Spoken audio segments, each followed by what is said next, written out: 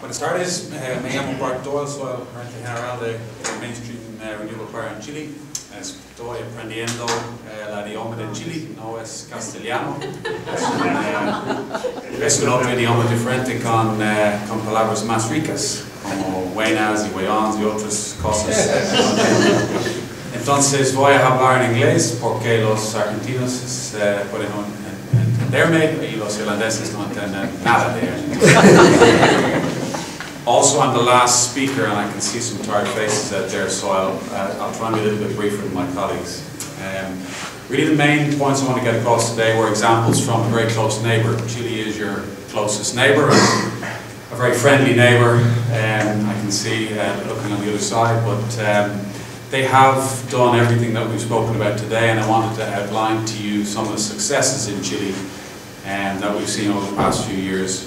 So very quickly, Mainstream is a Dublin, Ireland headquartered company. We've been in Chile for 8 years, one of the first companies down the market there. Globally, we've 444 megawatts in operation. We've 360 megawatts in construction, soon to be 660 as we bring 300 from Chile into construction. We've over 8.5 gigawatts in development around the globe. We've raised over 360 million in corporate finance and raised over 1.4 billion, including project finance, in debt and equity.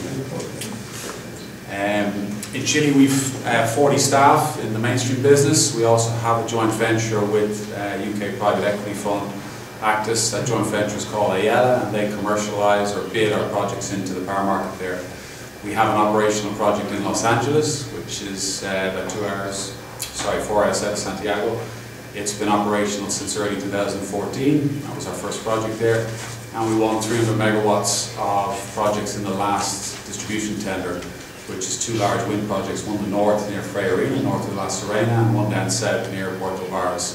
Those projects are entering construction this month, and they're about to close in mid-June as well. The investment from these 2 projects alone will be about $600 million this year and next year in Chile. So in terms of the targets that Chile has set itself, it released an important document towards the end of last year, December 15. They're looking to have 60% of their total generation by 2035 from renewables and 70% from 2050. So I thought it would be interesting today to look at how they've performed so far towards those targets. Unfortunately, in putting the presentation on this machine, it lost all the percentages, so you're going to have to take my word for it on the numbers. Today, already, Chile has 12% wind and PV installed. By the end of this year, with what they have in construction already, they will have 18% of their installed capacity from wind and solar.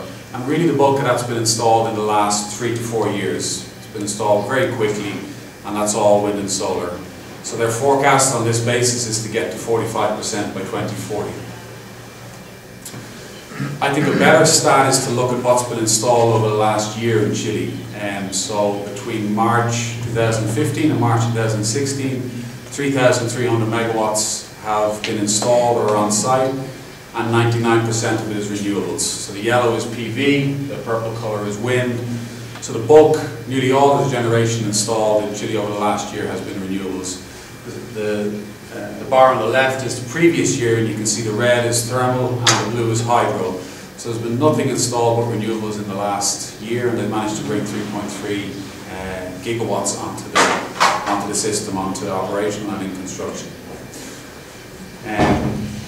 Next, I thought I'd look at the power price in Chile historically. This is looking back as far as January 2013. When we entered the market in 2008, prices were regularly up above $150 per megawatt hour.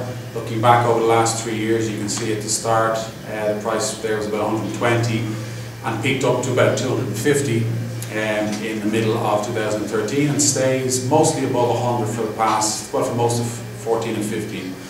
However, towards mid-15, the price from May 15 onwards, the price starts to drop to the end of 15, where you can see the price is below 50 here. The price has stayed below $50. Thank you very much. The price has stayed below $50 in Chile since then, which is where it is now. It's the price on the spot market in Chile. Why? The entrance of renewable energy projects at a large scale over the last number of years has reduced the price, and the entrance of renewable projects has brought competition into a market that had a highly concentrated generation sector, with 3 or 4 incumbents controlling most of the market. Obviously, commodity prices have dropped in the last couple of years as well. There's been an increased participation of hydro, and also Chile has had an economic slowdown in the last year or two, which means that demand has dropped. However, looking at the long-term forecast of the spot price in Chile, this is from Systex, over the next 10 years, they reckon the price will stay below $60 per megawatt hour, and over the next 20 years, you can see up at the peak here at 70, that Chilean power prices will stay below $70 per megawatt hour over the next 20 years. This is from average prices between 150 and 200 over the last 3 to 4 years. So this is a very significant adjustment in the price in Chile.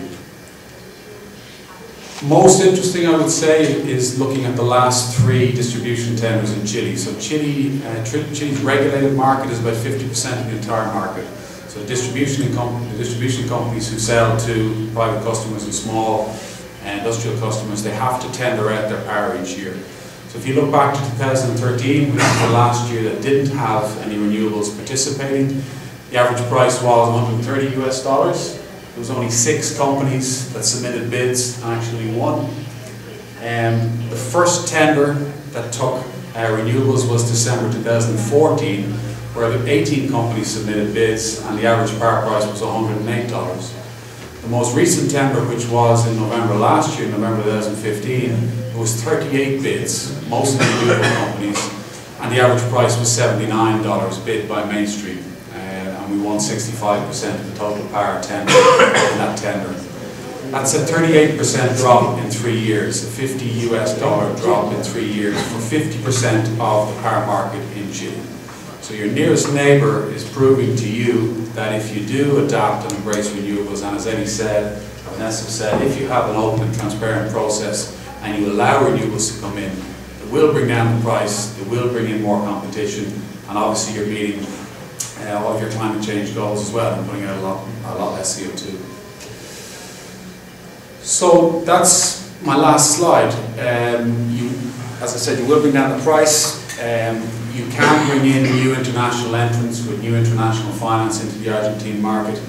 You can add new generation quicker than any other power source. As my 2 previous speakers have said, you can bring a solar project on within 9 to 12 months. You can bring a wind project on, depending on the size, between 12 to 18 months. No other technology can come anywhere close to that. The closest is probably new gas. Really you're talking 5 to 7 years. After that, coal and nuclear come much later. It's clearly the lowest cost, as Vanessa has proven as well, and as the Chilean power tenders have proven. All of this is good for customers at the end of the day, and is key to enabling Argentina meet its climate change targets. The last thing I would say, because there isn't that many Chileans in the room, is there is a much better wind resource in in Argentina than there is in Chile. Not just a little bit, a significantly better resource. There's also a much better grid system ready to go, built out. You have a 500 kV network across the country ready to take electricity. So if anything, the government's targets of 8 gigawatts by 2025, 1 gigawatt this year, they're not too big, they're too small, and you're going to look back at these targets in 5 years and go, why didn't we think a little bit bigger?